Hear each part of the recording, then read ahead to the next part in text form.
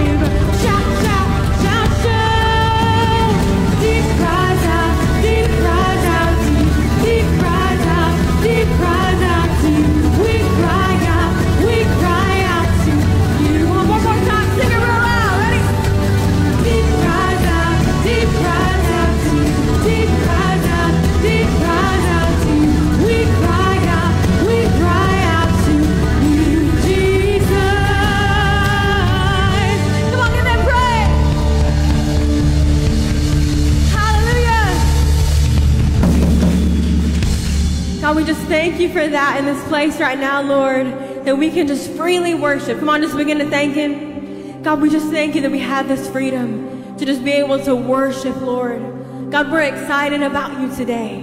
God, we don't care what it might look like or how crazy we might look. God, we're excited to praise you. God, we are excited to worship you. God, you are worthy of being excited about, Father God. You're so worthy of that. God, more than we could ever give. God, you are worthy, Lord.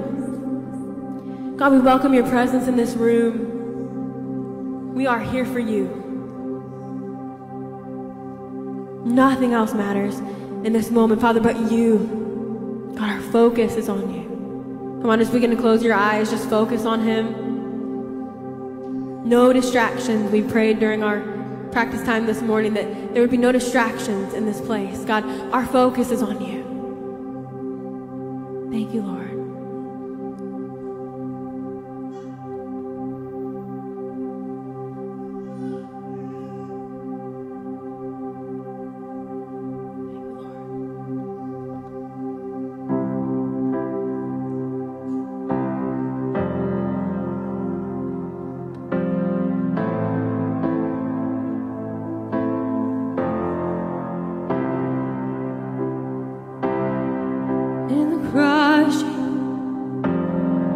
In the pressing, you are making new wine. In the soil, now surrender, you are breaking new ground. So I yield to you and to your careful hand.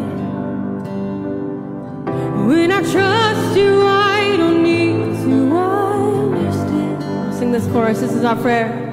So make me a vessel, make me an offering, make me whatever you want me to be.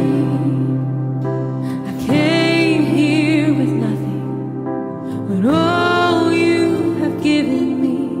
Jesus, bring new wine out of me.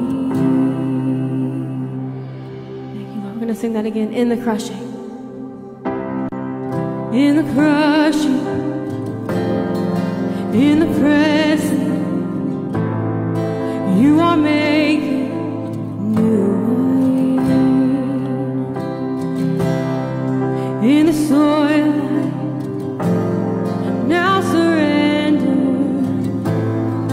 you are breaking new ground. You are breaking new ground. So make me a vessel, make me an offering, make me whatever you want me to be. I came here with nothing, but all you have given me. Jesus, bring new wine. We're going to sing that again. So make me a vessel, make me an offering, make me whatever you want me to be. I came here with nothing, but all you have given me. Jesus, bring new wine out of me. Jesus, bring new wine out of me. And Jesus, bring new wine out of me. 'Cause where there is new wine, there is new power, there is new freedom, and the kingdom is here. I lay down my old flame, Sing this out.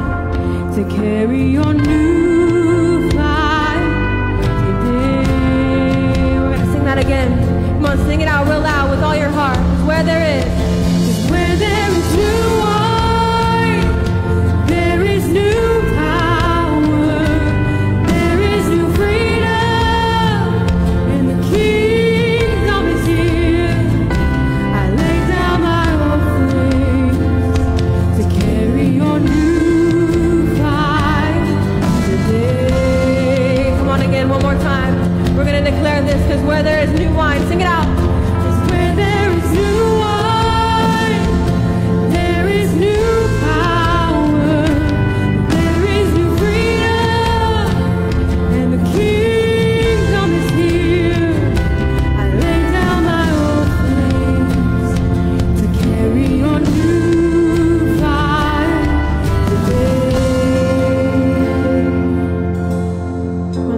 heart's cry. So make me. Make me a vessel. Make me an offering. Make me whatever you want me to be. I came here with nothing, but all you have given me. Jesus, bring new wine out of me. Sing that again. Make me.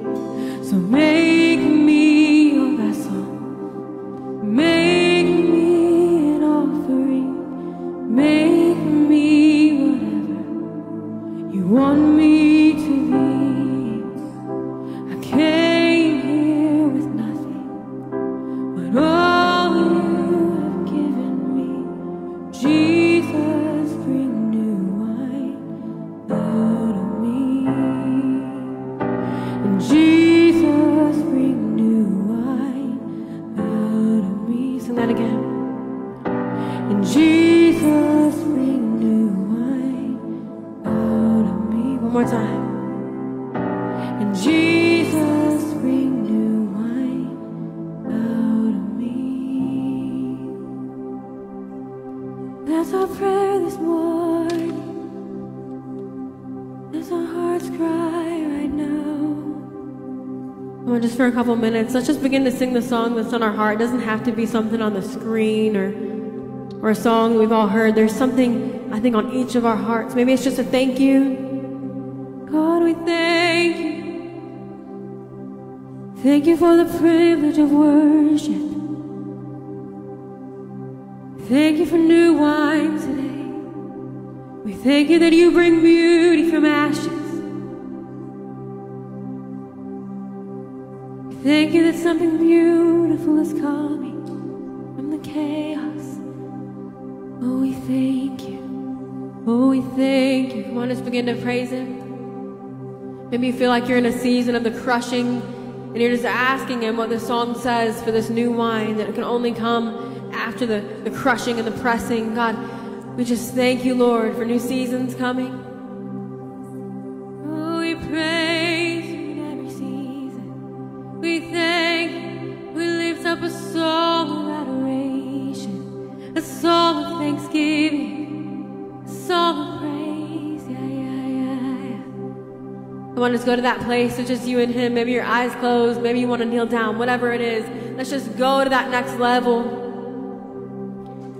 God, we surrender to you. We yield to you, God. We trust in you, God. You are trustworthy, God. You can be trusted, Father.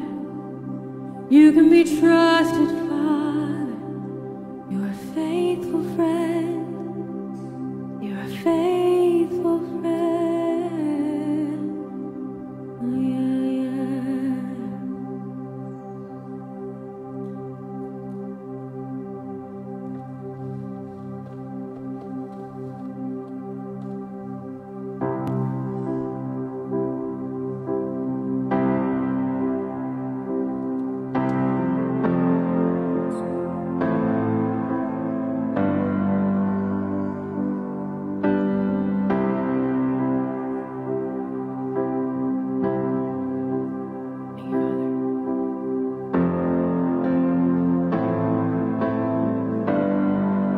The Word. You were the Word at the beginning, one with God, the Lord Most High. Hidden glory in creation, now revealed in you are Christ. What a beautiful name.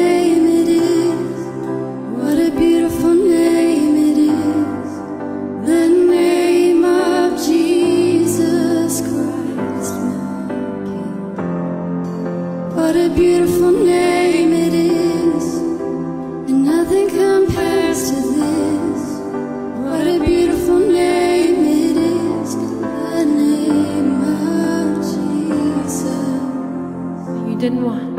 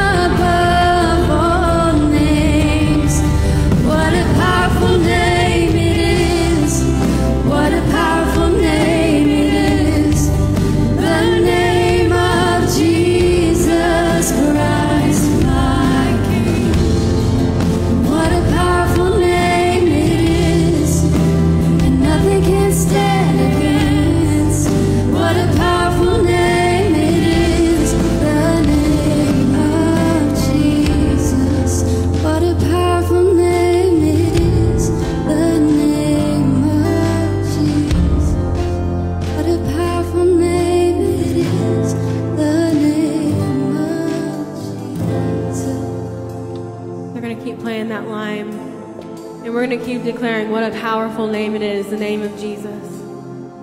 Come on, how many know there's something so special that happens when we sing that? So we're going to sing it just a few more times. Sing it over your life. What a powerful name it is, the name of Jesus. What a powerful name it is, the name of Jesus. What a powerful name it is, the name of Jesus. What a powerful name it is, the name of Jesus. Powerful name it is, the name of Jesus. That's right. A powerful name. The most powerful name. Oh, Jesus. Thank you, Lord.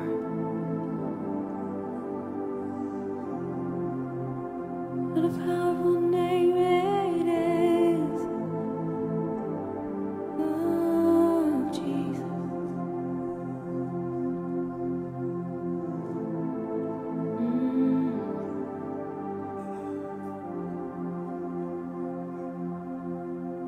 Kind of reminds me, I was leading worship. It's probably been a couple of years ago, maybe more than that. And out of the corner of my eye, as I was leading, and this doesn't typically happen to me, but as I was leading, out of the corner of my eye, I saw something, and it was like it was running the other way.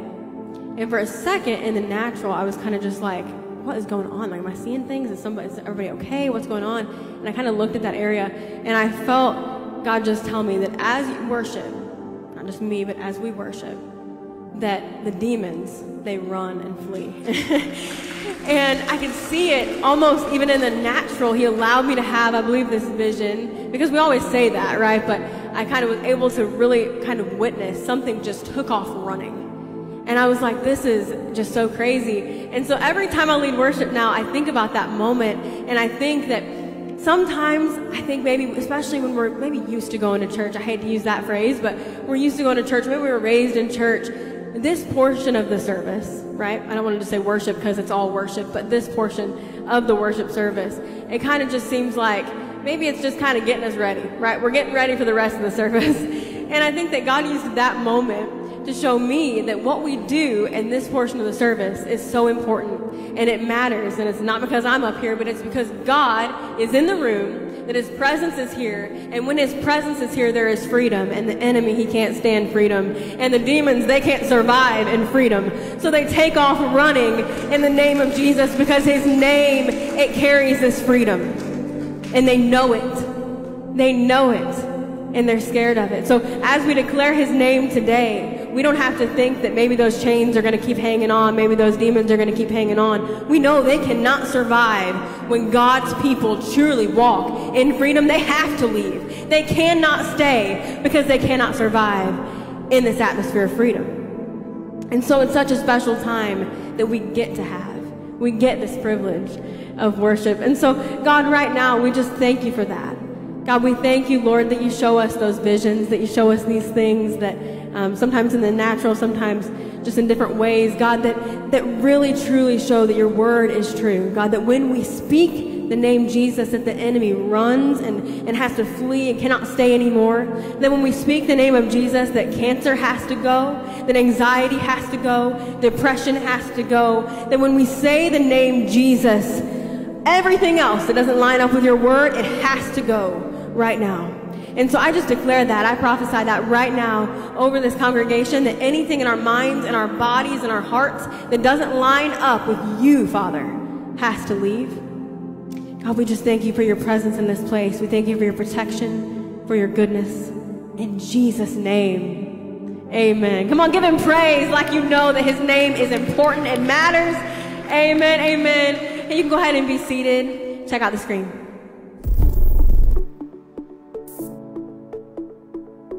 Good morning. morning. Welcome to Maranatha Christian Center. And if you're watching online, we are so excited that you've joined us here today as well. It's already been a great morning, but we are just getting started. Before we continue with the rest of our service, we want to let you know what's going on here at MCC. Merge and Fuse students, don't forget your pastors are hosting a potluck Friendsgiving just for you tonight from 6 to 7:30. So bring your friends and your favorite Thanksgiving dish and meet us in the Merge room. That's it for today's announcements. If you'd like more information on anything you've heard today, you can visit our website or email info@maranathadecab.org. And don't forget to follow us on social media and subscribe to our monthly newsletter. If you'd like to give your tithes and offerings, we have 2 boxes at the front, 1 at the back, and an iPad station if you'd like to give online. Now, take a minute to say hi to someone next to you. Bring your tithes, and you can also take your kids ages birth to 8th grade to their MCC classes now. We'll be back in just a few minutes with an exciting message from our pastor.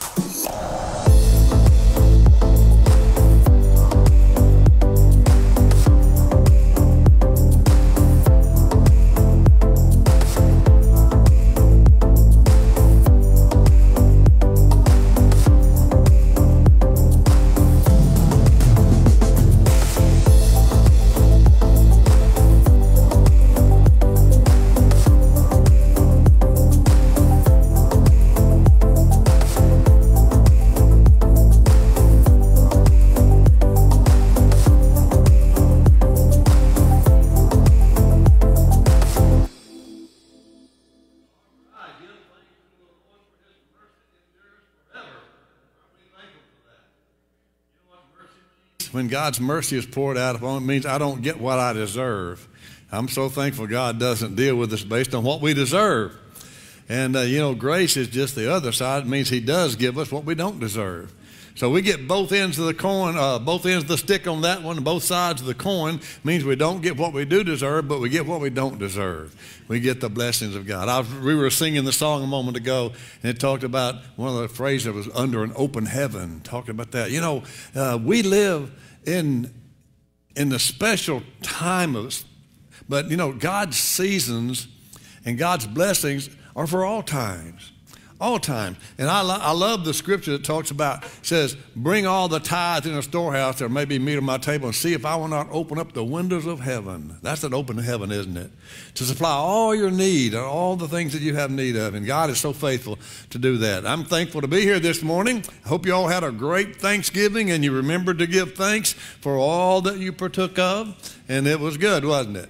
It was a good time. If you're joining us online today, we want to say a special thank you for that. We always appreciate those who join us on our live stream. This morning, if you would, turn with me to John chapter 1. John chapter 1, we're going to read the first 4 verses, and then going to skip down and read a couple more verses, verses 12 and 13. And then a little bit later, we're going to read Psalms 139, a few verses out of there. So, in John chapter 1, John starts off a little different than the rest of the Gospels. John starts off like Genesis, in the beginning. He says, in the beginning was the Word was with God, and the Word was God. He was in the beginning with God. All things were made through him, and without him nothing was made that was made.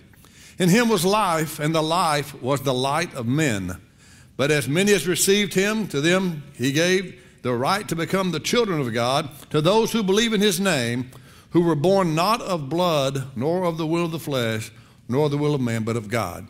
Born by the will of God. That's exciting, isn't it? This time of year we begin to turn our minds toward other things. We just finished Thanksgiving, as we said. I want to ask a serious question. You can be honest with me, okay? This is true confession time. How many of you might have eaten a little bit too much?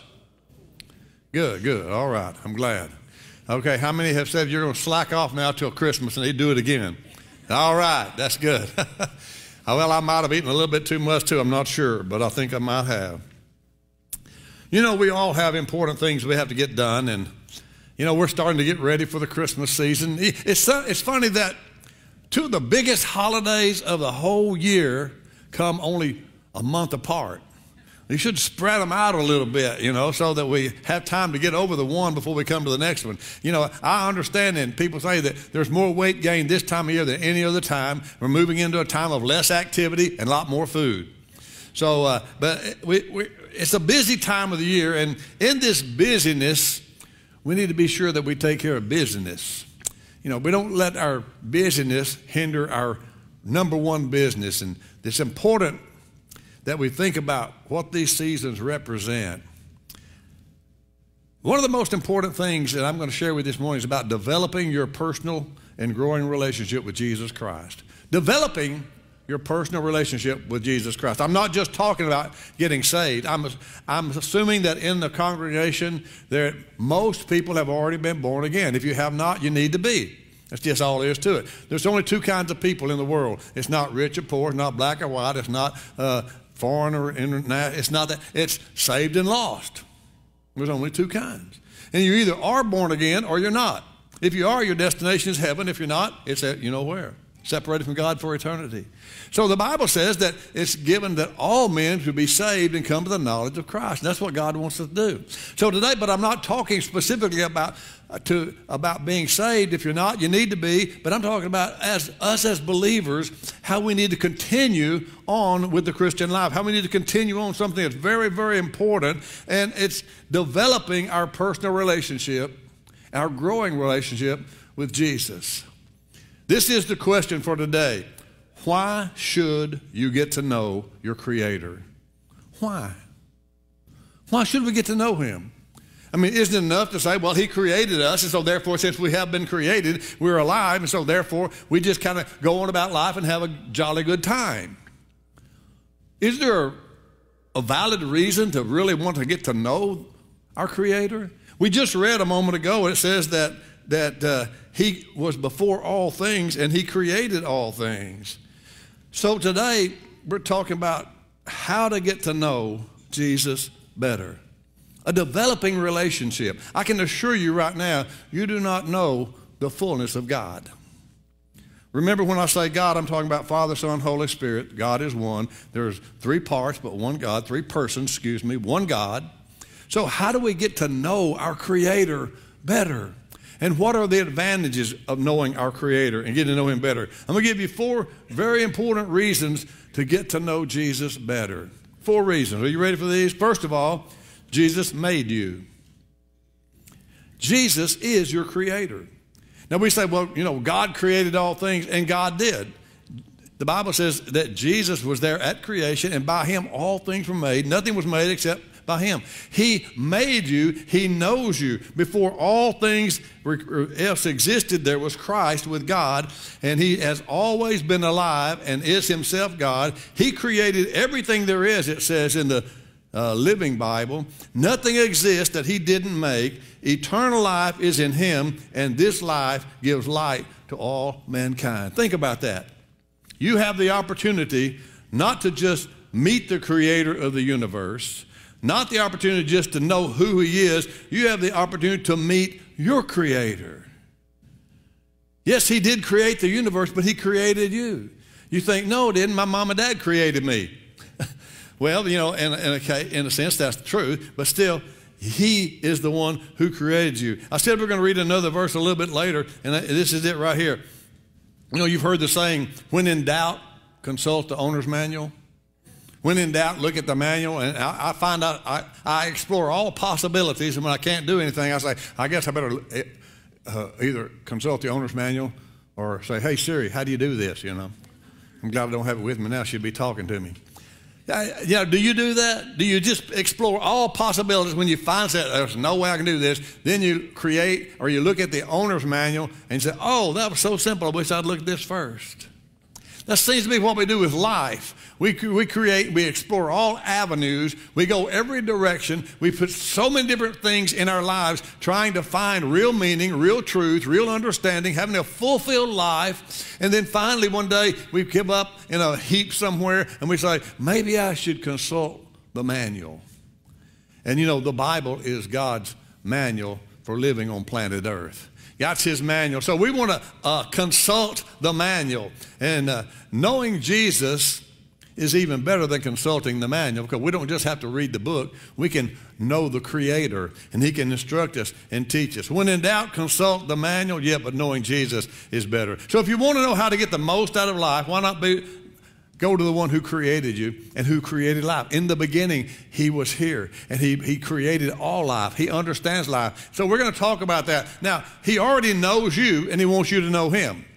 You say, Jesus already knows me? Think about this. If He created all things, and He did, He knows you, because you are a created being. And even though your mom and dad had the privilege of putting you to start the process, He oversaw the process. Listen to what it says in Psalms 139, the Psalm of David in his prayer. For you formed my inward parts. You covered me in my mother's womb. I will praise you, for I am fearfully and wonderfully made. Marvelous are your works, and that my soul knows very well. My frame was not hidden from you when I was made in secret and skillfully wrought in the lowest parts of the earth. And your eyes saw my substance before being yet unformed, and in your book they all were written, the days fashioned before me, when as yet there were none of them. He knew before you ever got here that you were coming. He oversaw your creation, and He not only did that, He laid out a plan for your life. It's so easy and so simple when you look at things from the biblical point of view to see why there's so much confusion in this world. There's so much lostness in this world. There's so many people wandering around aimlessly trying to find meaning to life because they're trying to find meaning in life apart from life. The Bible says Jesus Christ is the life. There's no life apart from Jesus Christ. So it's very important to know our Creator, to get to know Him. We have the opportunity to know Him, and it's so important that we do so. Secondly, Jesus gives you meaning to life. He gives you meaning to life. Not only did He create us, but now He also gives us meaning to life. What is life really all about? Well, you say, well, we're born, you know, we grow a little bit, and then we go to school, then we grow a little more, then we work, we make money, we save a little, get married, have kids, grandkids, get old, and die. That's kind of what life is. Is that really what life is? That is the progression that goes through life, but is that what life is consisting of? Just get born, grow a little bit, go to school, grow a little bit more, get out of school, go to work, get in debt, get married, have kids, grandkids, and then one day you die and everything's all done. No, that's not what life's about. There's so much more to life than that. And have you ever asked the question, you know, is that all there is to life? No, it's not, is it? That's not all there is to life. The Bible opened up a whole new revelation of what life is. The Bible answers all the questions that we have about life, about who, what, why, where, when, and how. The questions that society is asking but can't get the correct answer to. They're asking the right question, but they're not getting the right answers. They're going to the wrong source. They're going to the source of darkness to get the answer for light, and you can't find light in darkness. The Bible says the world was dark, but Jesus was the light that came, and the light illuminated the darkness. But you don't go to the darkness to find the light. You go to the light. He is the light. He answers, he exposes and opens up all things to us. A relationship with Jesus Christ opens up our life to enjoy purpose, peace, and power. A relationship with Jesus Christ secures your place in heaven, but it does more than that. It also settles your life on this earth. Your life feel unsettled? You feel like I'm just kind of existing, going through the motions, but I don't really... See, I'm not talking about just getting saved. I'm talking about a vital relationship with the one who created you, the one who knows all the ins and outs of life, the one who never has known anything but life because that's who he is. He is life. Let me tell you, man was never created to exist. Most of the world is existing because most of the world does not know Jesus Christ. And much of the world who does know Jesus Christ is still just existing because they've never really gotten to know him in a personal, intimate way. They may know them as their Savior, but they don't know him as their day-by-day companion, their Lord, their boss, their master, who they've committed their lives to. They've never come to the place where they've said, my life is not my life, it's your life. I want to give my life to you. I want to know you personally, to know him in a personal relationship. Man was never created to exist. Man was created to coexist in a vital union with God, his creator. God said, and it's recorded in Revelation, in Genesis, it's recorded, let us make man in our image and we will have fellowship with him. Fellowship. Adam and Eve had unhindered fellowship with God for a while. But you know what? When Adam and Eve sinned, when they blew it, when they disobeyed God, they knew immediately something happened. They knew that they were just now existing. And they began to do things self-effort-wise. Let's go cover ourselves because we're naked. Let's hide from God, but we do not want him. We do not feel like we can exist and coexist with God, so they just started existing, deciding for themselves what was right and wrong. And ever since that time, man is born in a relationship with the world that says you're just going to exist until you come to know your Savior. And once you know your Savior, then you can coexist with him and with the Father again.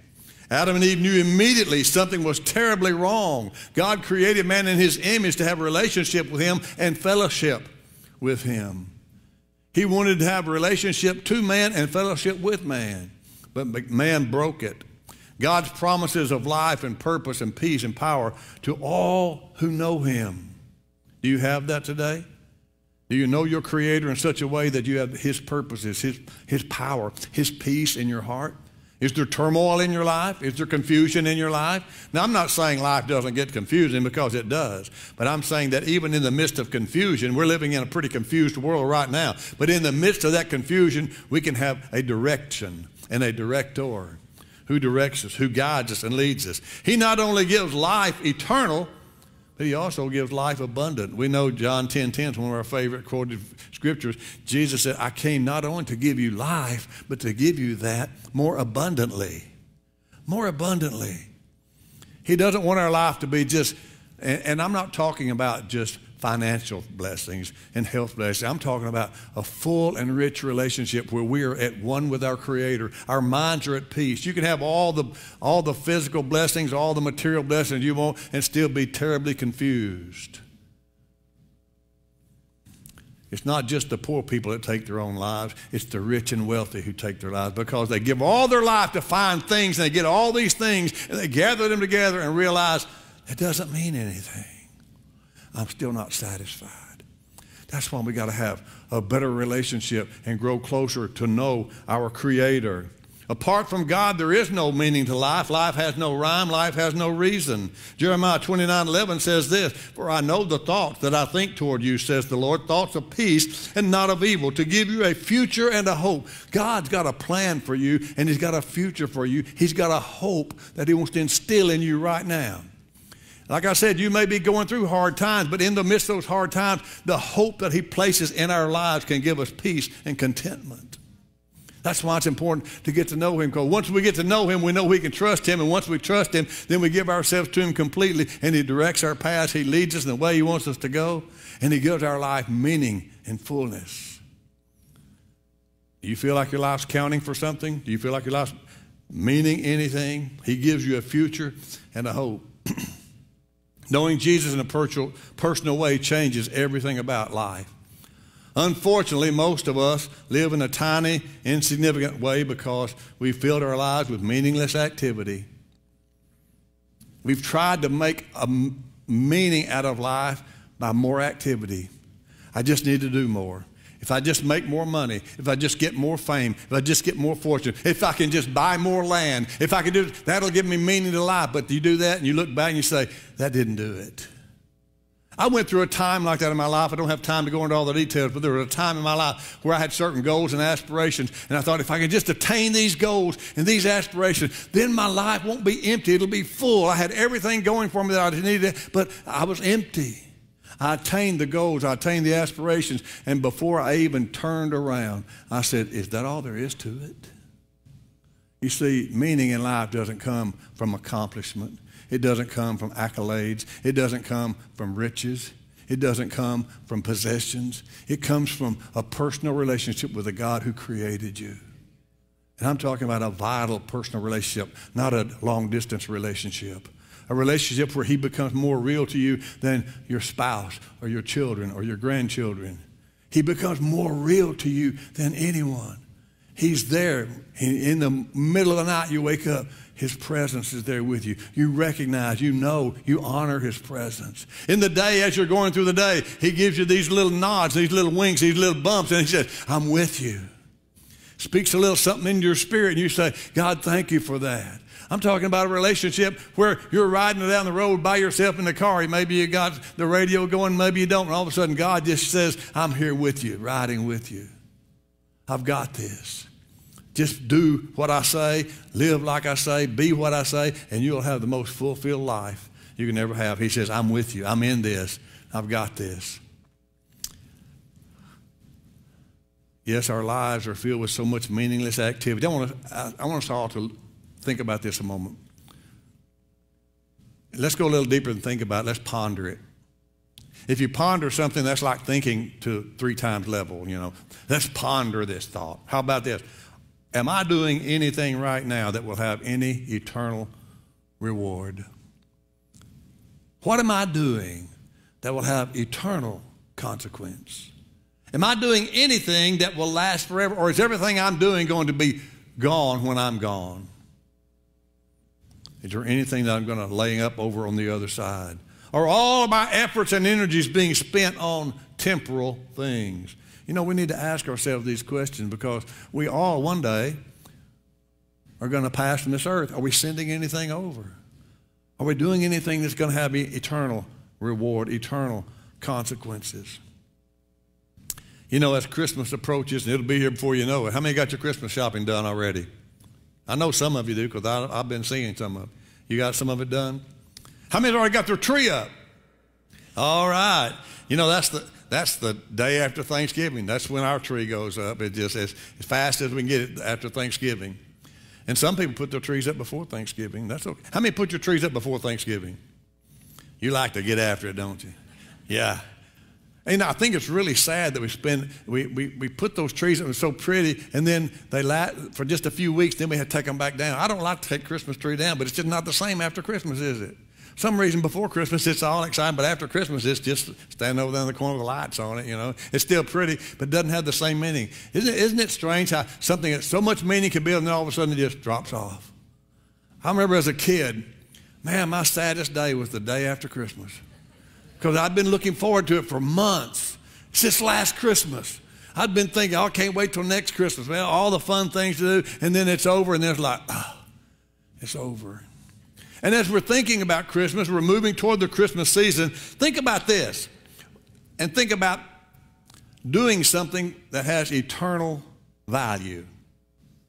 Think about that. Going all the way back to when Jesus was born. Mary and Joseph were going to Jerusalem. Jesus was going to be born there. They went to the innkeeper, and he said, I'm sorry, I have no place. There's no room in my inn. Think about that. His actions didn't keep Jesus from being born. His actions didn't stop God's purpose or history. He just missed the privilege of housing the birth of the Savior. He sent him to a stall instead of housing him in his own home. What about our lives?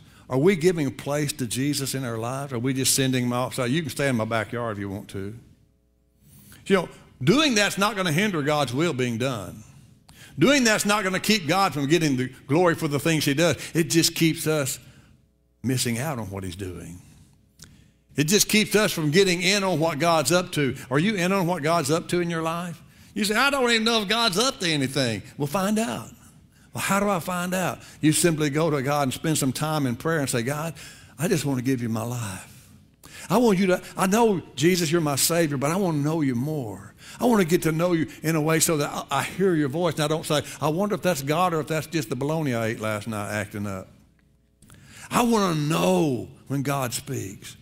I've said it, I bet you have too. I don't know if this was God or me or maybe even the devil. One way to tell if it's the devil, if it's something bad, it's the devil. If it's something good, it's not the devil. God doesn't tell you to do good things, does he? He tells you to do bad things, doesn't he? But sometimes I think, well, was that me or was that God? It's so important when we get to know him, we recognize his voice. The Bible says it very clearly, my sheep hear my voice. And they recognize my voice, the voice of the stranger they do not hear. Those people who go around all the time talking about what the devil told them, I think, I thought you were saved. The Bible says you don't hear him, you hear Jesus. They hear the devil easily. We should be able to be in tune with our Creator. We should be able to tune. If I need to answer a question, I should be able to say, God, what do I need to do in this? And he tells me. I can't tell you how many times we would have made wrong turns if we hadn't heard God say, this is the way, walk in it.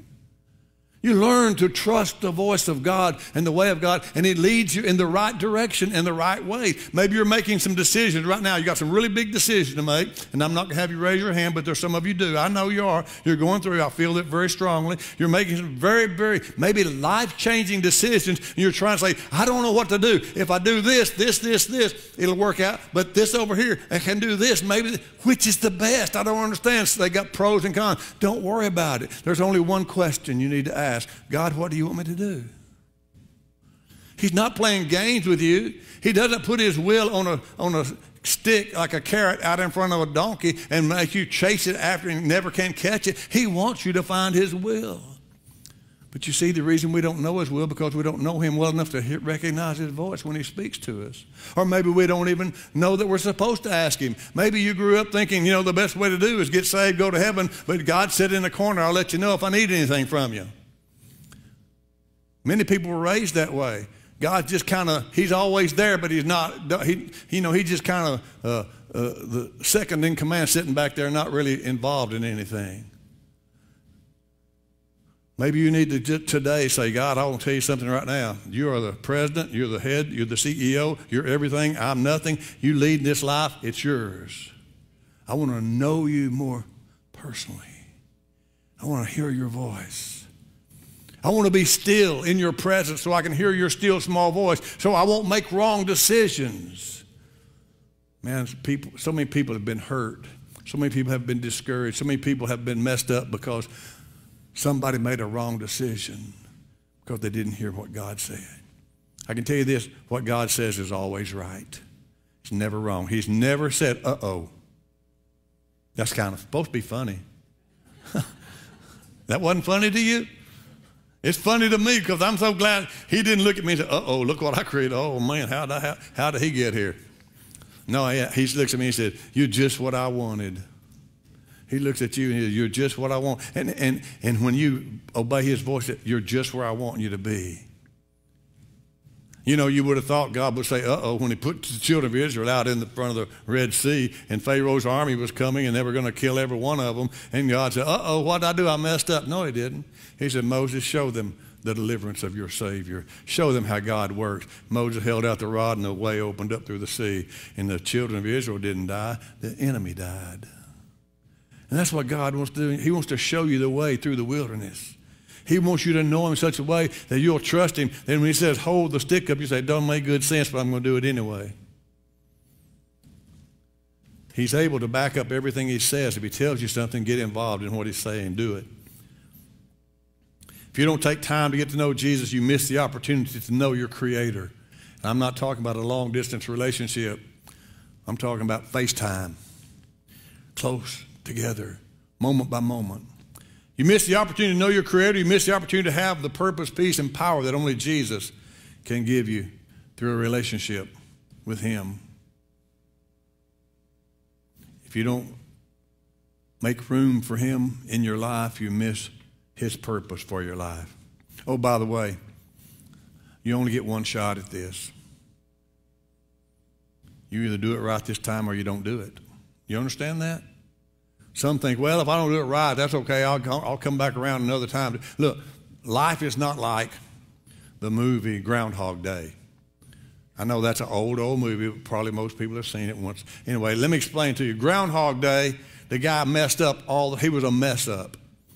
And every morning the alarm would ring and he would wake up and he would go a little further doing good and then he'd mess up again. And then the next day the alarm would ring, he'd live the whole day over. And finally he did it till he got the whole day right. You don't get to start over. You don't get to start and have another life. This is your only life. You either do it right this time or it's over. You don't get to come back and say, well, you know, my next life I'll accept Jesus as my Savior and I'll get to know my Creator. No, you do it all right now. What we do is in this life. And then we face our Creator. Then we go to be with him. You don't get to keep starting over till you get it right. But you can continue in this life if you'll just say, God, I messed up last week, but I want to start right this week. He can start you there. You only get one life, but you get a lot of chances in this one life to do it right. And today is an opportunity for you to say, you know what, I've been messing it up. I've been doing my own thing. God, I want what you want for my life. I've got decisions that affect me, affect my family, affect my kids, affect my grandkids. I want to do it right. Thirdly, Jesus knows all there is about life. Remember it says he was here in the beginning and he was life. In him was the light of man. He was life. He knows life. He was here. He put it all together. He knows exactly how it all works. He will always be. He knows the end from the beginning. By the way, he knows what your tomorrow is going to bring today.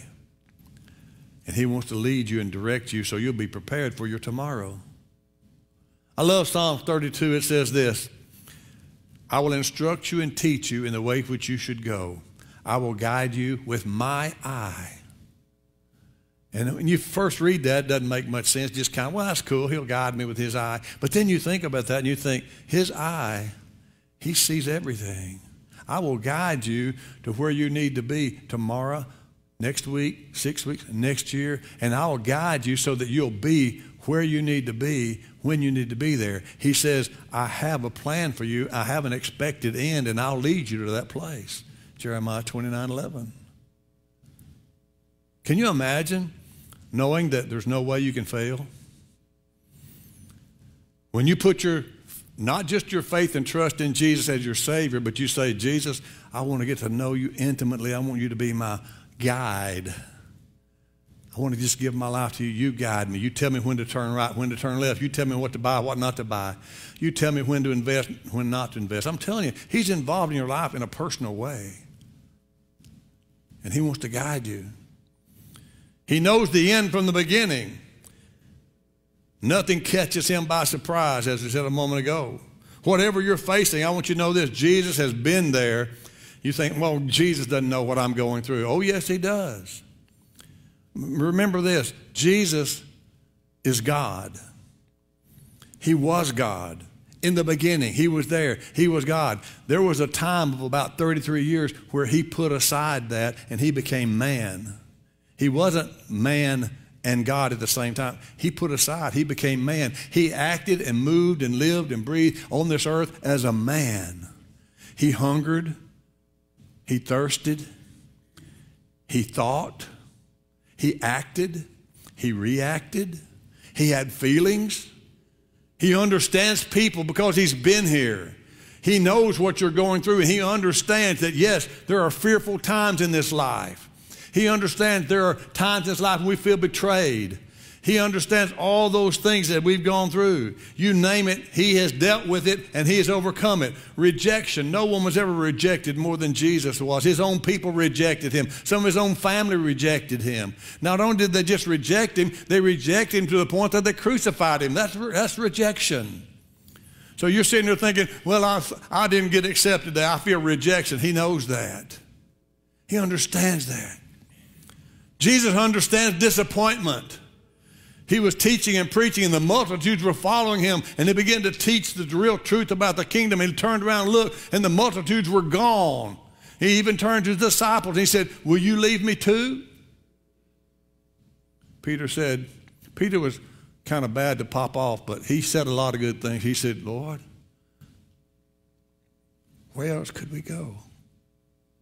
Only you had the way of eternal life.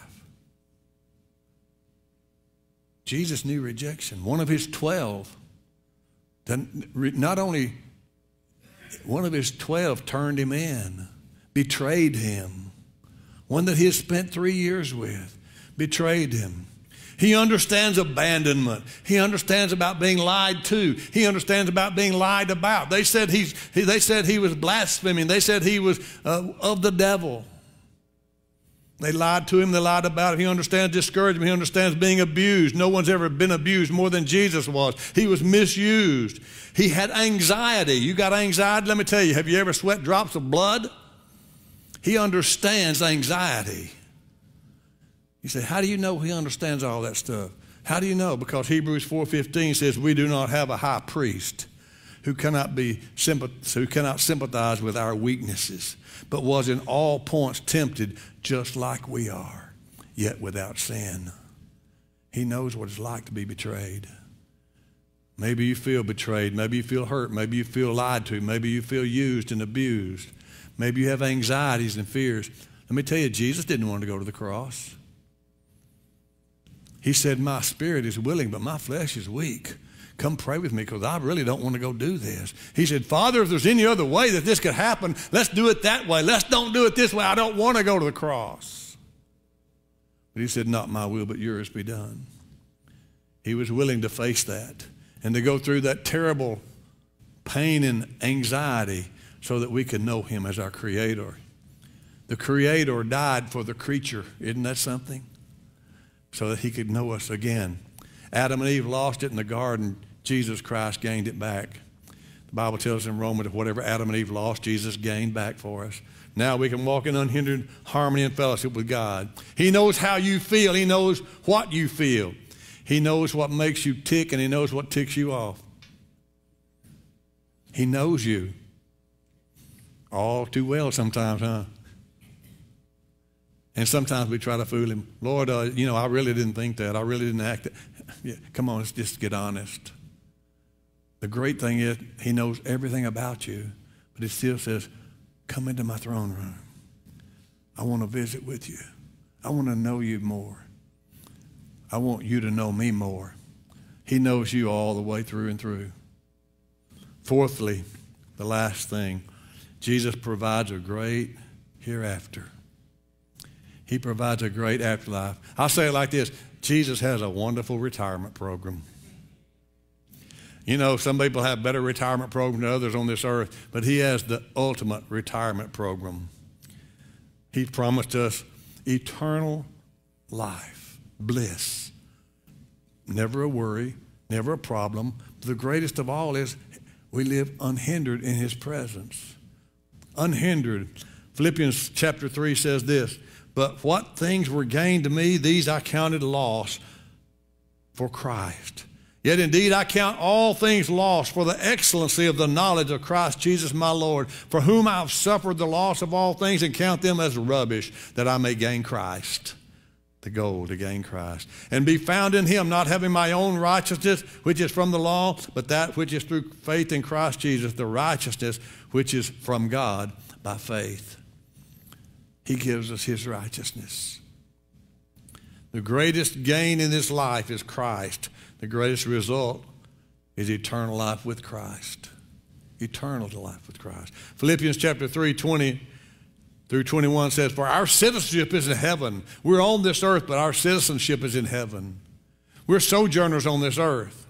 We're spiritual beings going on a physical journey. Our citizenship is in heaven.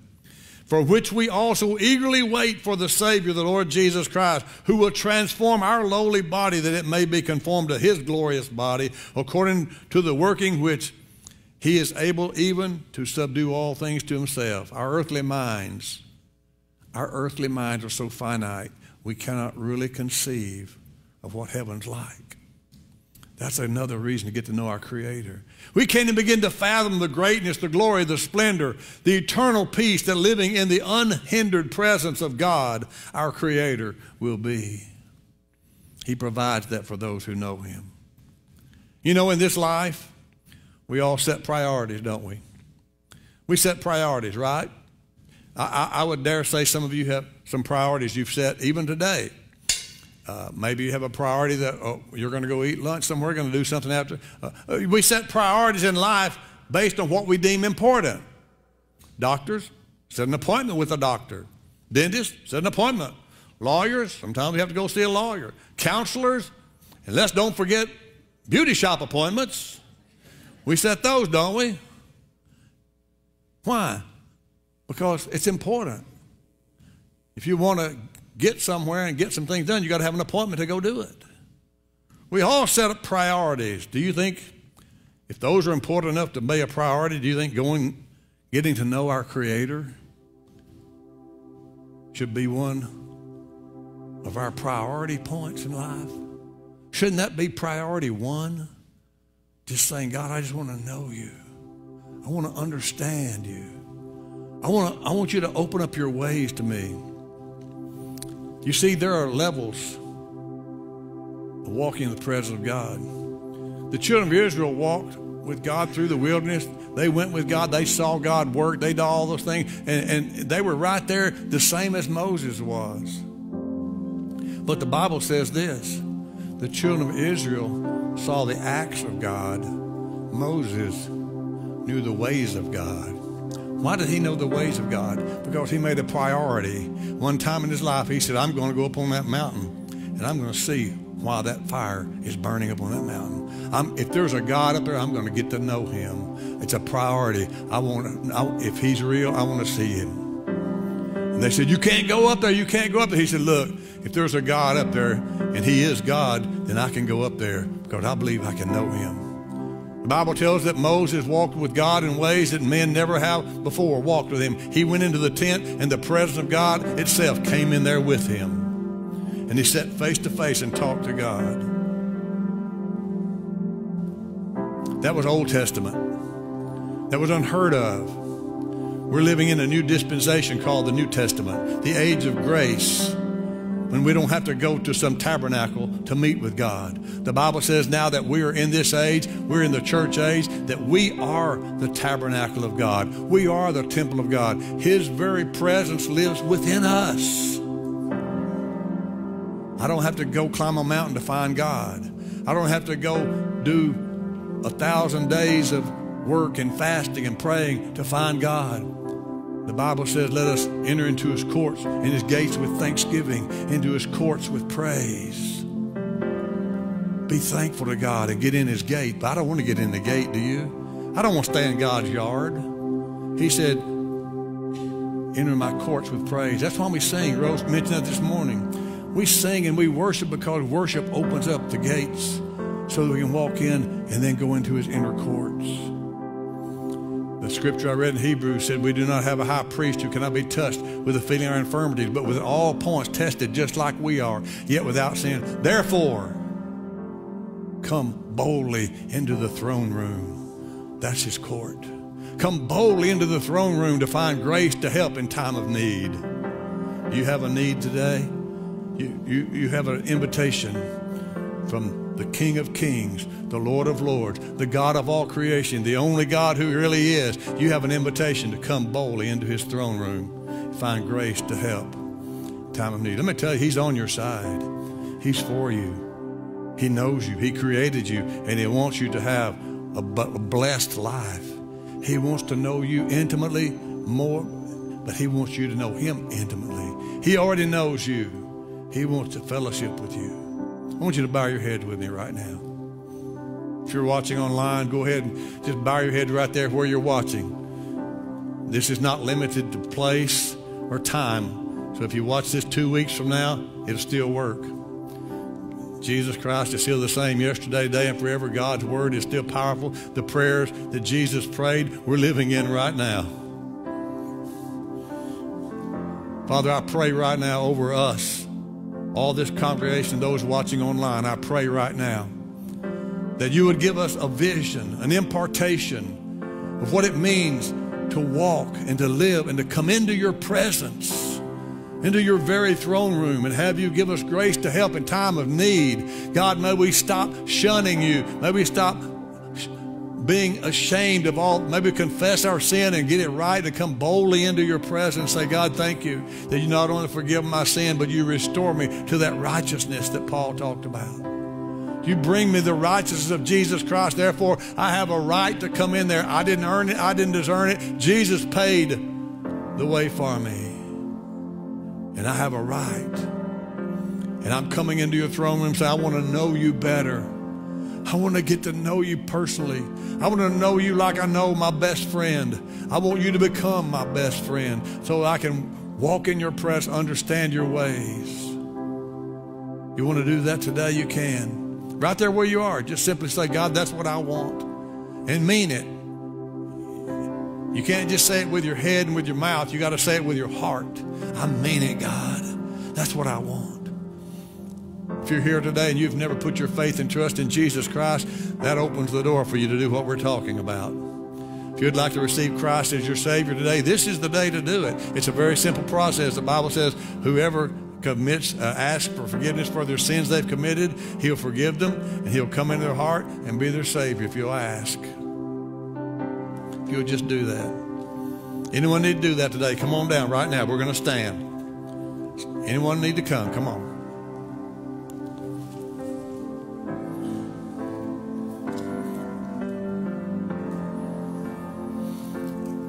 I want to challenge you, leave you with this challenge.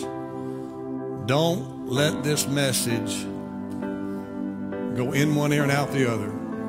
Let there be some substance inside there that holds on to this and says, that's what I want. Don't walk out of here and let the word of God that went forth be stolen from you before you get to the parking lot. Make it your word. Don't say, I heard a message. Say, I heard my message today. I believe God was speaking not only to me, but to you. I'm just the carrier, and he leaves and deposits a lot with me as it goes out, because I'm the first that has to let that word judge me. And I'm telling you right now, I'm not there yet, but I want to be. I want to know more. I want to experience more. I want to lay those things aside, those things that hinder, those things that beset, the chains that bind. I want to be totally free to experience my Creator, in the way He wants me to experience Him. I challenge you to pray that prayer. God, help me, show me how I can experience You in the way You want me to experience You. Show me anything that's hindering so that I can be perfectly right with You, because that's what I want. That's what I want. If you're here today and you're a guest, we want to say thank you for being here. We appreciate watching online. Once again, we say thank you for watching online. We appreciate your comments. If you're here today and you're a guest and you don't normally worship here, we'd love to meet you. Michelle and I are going to go over to the info center over in the new building. We'll be there waiting, and come by and introduce yourself to us if you would. The name of Jesus. One more time. What a beautiful name it is. What a beautiful name it is. The name of Jesus Christ, my King. What a beautiful name it is. And nothing compares to this. Beautiful name it is. The name of Jesus. God, we just thank You this morning, Lord, for who You are. God, we thank You for this word. God, we ask You seal it in our hearts, Father. God, we thank You for Your goodness, God, and for Your faithfulness, Lord. We love You. We ask that You just bring us back safely next time. Protect us this week. In Jesus' name, everybody says amen. Come on, give Him some praise if you're excited about Jesus today. Hey, Merge and Fuse students, don't forget we're having our Friendsgiving tonight right here at the church. It's going to be fun. We'll see you there. Everybody have a great week.